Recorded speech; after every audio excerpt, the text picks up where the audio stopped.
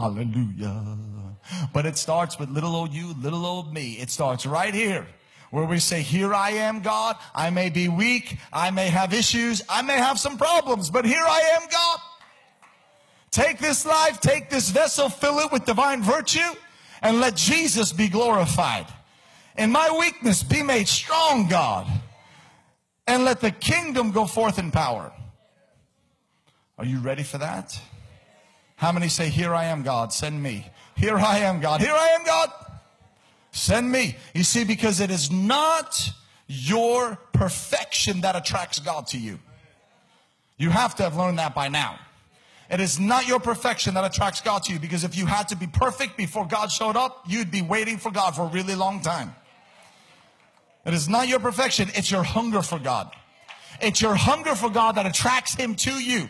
And it's one of the secrets of the glory. It's one of the secrets of being a vessel of the tangible presence of God.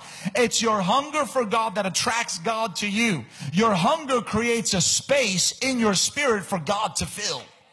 And as He fills you and draws near to you, then He begins to transform and perfect you. We need your power.